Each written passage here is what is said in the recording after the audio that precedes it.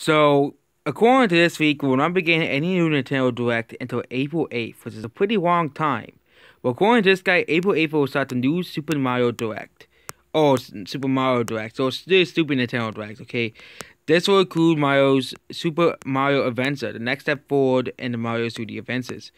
Based on what I've seen so far, it looks like a possible turn to form see Super Mario World for the Super Nintendo. The animations are incredible, unlike anything I've seen before. And he has a 2.5D, similar to recent Donkey Kong entries, and the bosses look entirely unique. There's a puffy dragon monster akin to Wolf from Super Mario Bros. 2 locales appears, be varied and not follow the, strict theming like the new Super Mario Bros. Entries. World even had an ancient temple aesthetic with bubbling blue lava and swinging spike rolls in the platform. Super Mario Party 2 will always be revealed. Yep, there we go. Basically, you get to play as some new killers. Pokey? Yeah. Well, they made Goomba work, so they can make a giant tower work. Giant tower enemy work. Birdo, Powleen, the Kooparine, Snabbit, and Kamek. Surprised that pizza isn't being shoved in there as well. And Pink Gold Beats. Everybody's least favorite Mario characters. But of course, there will still be no Xeno because Nintendo will never put Xeno in any Mario game again. And you have some new things like Battle Buffet and stuff, but yeah. Here, Mario Kart 9 is in development. From the glimpses that took of it, it looks like Super next generation game is planned to be for the Nintendo Switch Super. Wow.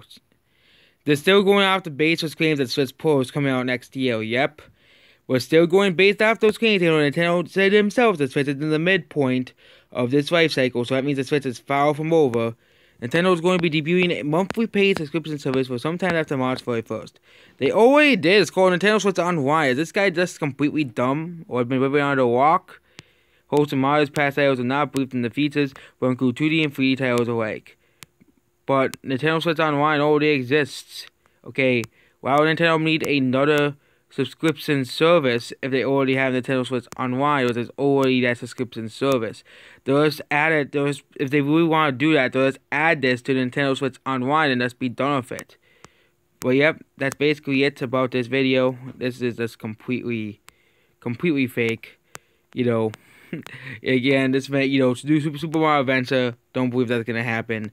And why are they doing Nintendo Direct 4 months from now? Okay, this is 4 months from now. Okay, why are they leaking Nintendo Direct 4 months from now?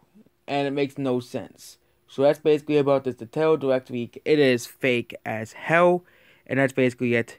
Goodbye.